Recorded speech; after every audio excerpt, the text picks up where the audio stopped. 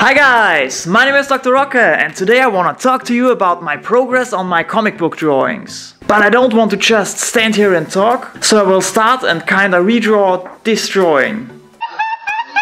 I did this in early 2019. Looks a bit like my hair, but this is because of Corona, but no excuse for this one. So I will start to redraw this now and talk to you about my progress during the drawing. So let's do that. And if you're new to the channel, please don't forget to subscribe and turn on the notification bell. But now let's draw! Okay, so now you will be able to watch the redraw right here. When I first started this YouTube channel almost 2 years ago, my goal was to find out how to produce drawing videos people might want to watch. I was trying out different things, but my main focus always has been comic book drawings. And although it's way easier to get attention on YouTube with colorful stuff like doodles and stuff like that, I decided to stick with comics again. Cause they are just my greatest passion. And CHC kinda left the building on the comic book front, so I thought someone needs to take over anyway. So I have come here to chew bubblegum and kick ass. And I'm all out of bubblegum. Haha! But not just CHC was one of my inspirations, also the box office artist was one of my favorite artists on YouTube. And I also did some drawings in his style. But his drawings are very sketchy. And after studying all kinds of comic book drawings, I asked myself, what do I want to achieve? Something like this? Or something like this? And I clearly took the hard choice. Don't get me wrong, I love the box office artist. His channel is brilliant. But drawings from David Finch and Jim Lee, they are just on a completely different level. Which means that's the direction I went for. Trying to get to such a high level is quite hard, but I'm on the best way to get there. I got the power! A lot of studying and a lot of drawing is key.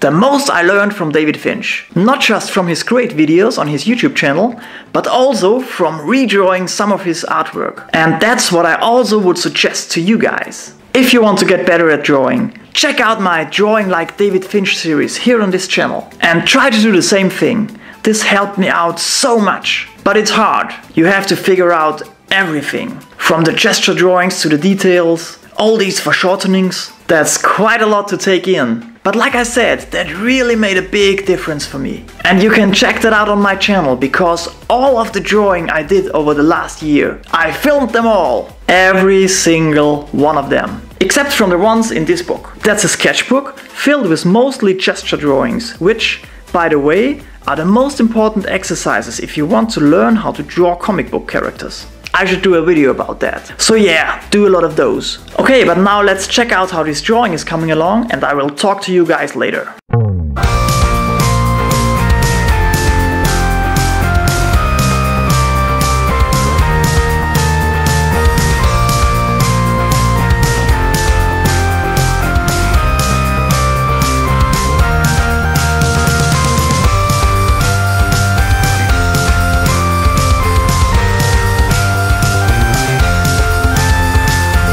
Okay guys, I sketched it out and I already traced the most important lines with a 0.1 fine liner from Micron. And it already looks better than that. And for the next step we need my beloved brush pen to do the strong blacks. But before we do these strong blacks, let me tell you a bit more about my progress. I redrew this Sangoku in a Western comic book style for my Rocktober series right here. And that's a good way to check out my progress. Those have been 8 months apart. And when you take a look at the older drawing, the hatching is really not good. Not good at all. The lines are too thin, they would need to be less apart than this, so more narrow. And if you take a look at the ribs, it just looks like 6 circles. They are too look-alike. And also the abdominal muscles are way too boring. On the other hand, when you check out this drawing, that's more like the stuff I'm doing now. You can see the hatching, it really comes out of the strong blacks. I used the strong blacks more wisely. The light is coming from this direction, so you can see the upper arm is in total darkness because of the shadow. Yeah, and that's That's a quite good example for the progress. When you check out this original character, it's better and it's not as old as the first Sangoku I just showed you, but still, the hatching isn't good enough. It's not really coming out of the blacks.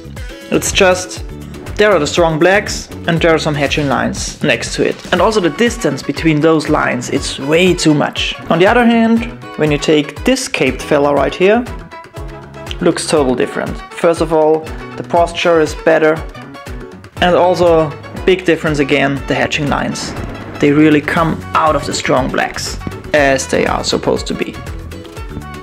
But if you want to know how this works, just check out my strong blacks video I did a couple of days ago. Okay, but that's enough with that. Now let's go back to the drawing. Oh, and by the way, this map, all drawings I did for YouTube.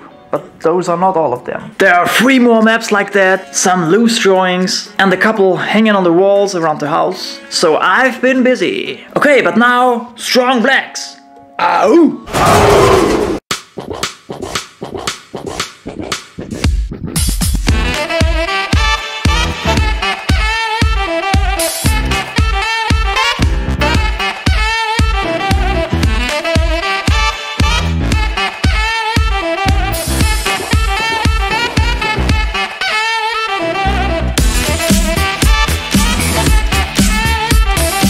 Okay, my friends, the strong blacks are done, which means the next step will be all the rendering, the hatching and the cross hatching. But before we start this process, I will show you another example of my progress. Oh, hell no! When I did this drawing, which is a quite fun one with all those doodles in the background, you can see I've already evolved quite a bit. It's not too bad, but still, if you look closer, you can see the hatching got clearly better. But still, some anatomy stuff is not working quite right, because when you look at this forearm, for example, it looks a bit weird. It looks like a robot arm or something like that. So when you compare that with one of my more recent drawings of Nightwing here, you can see this forearm looks pretty cool. That's a whole different level. The muscles on this forearm are just lengthy shapes. On the other hand, literally, you can see the more jagged shape is pretty cool. Also the veins, of course. But what I really meant is the anatomy, like it's way broader here than down there. And you can see the bone, which is a very nice landmark to put in there. So if you compare those two, you can see the difference, I guess. Also with this arm, it's a quite similar pose, so we can compare those as well. This one, the same shapes over and over again. And this one has a really cool shape. I stole this from David Finch. He does this all the time. The muscle is quite narrow and then becomes quite broad. Not just David Finch actually, it's also quite often to be seen in the studies of George Bridgman, which is great anatomy stuff, if you like the realistic looks. Okay, but now let's do some cross-hatching. For the hatching and the line weight, I will mostly use my Tombow brush pen. This is such a great all-rounder, really check it out. The link is down in the description. But there's one thing I want to do first. If you take a look at the drawing, I think this hand might be a little bit too long. It's quite hard to do those foreshortenings. In this case, the fist is very small because it's stretched backwards, which is okay, but I think when it's stretched backwards so much that the fist is only this size, the whole arm would need to be a little bit shorter. So what I can do now is I can cheat a little bit because the light is coming from above, also a bit from this direction. That's where the light comes from in this drawing. So this side is in total shade. So I can just simply cheat and make this area a little bit bigger. So the whole hand gets bigger and thus the arm isn't stretched so much in the back. Let me show you what I mean. I will just add more black areas here. The whole arm will be thicker and I think it will look better. Not so much here, I guess here it's okay. The upper arm will be okay, but the forearm, I guess it's a little bit too thin. Let's see if this works out. And that's it. You can see it's bigger now, and for me it looks way better like this. But now it's time for the details, so let me count you in. 1, 2, 3, 4.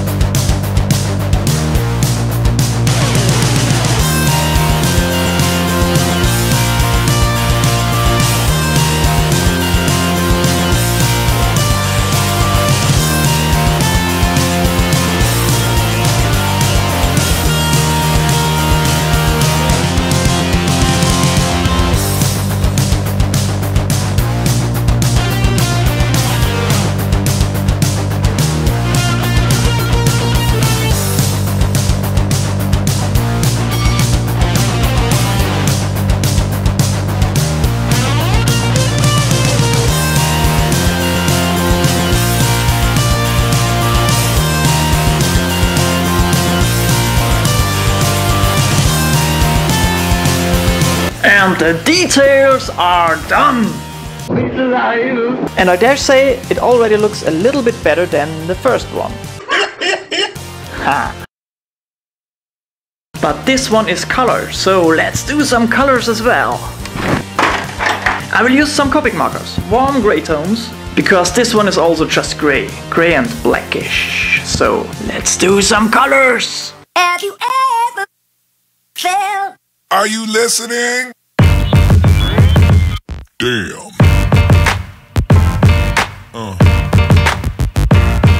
Yeah. Yeah. Yeah.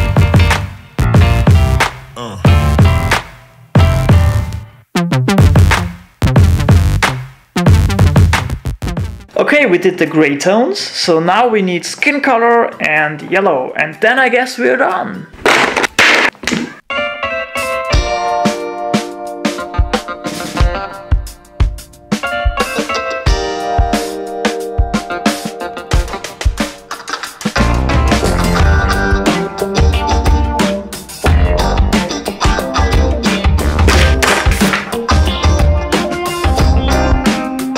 Okay guys, are you ready? We are done with the redraw. And I would say it's fairly better.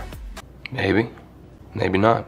That was fun. Let me know down in the comments if you like those videos as well, where I redraw one of my old art, because I would like to do that again. But now I will give you guys a proper reveal. If you're new to the channel, please don't forget to subscribe and turn on the notification bell. And have a great day, my friends. See you on the next video. Bye!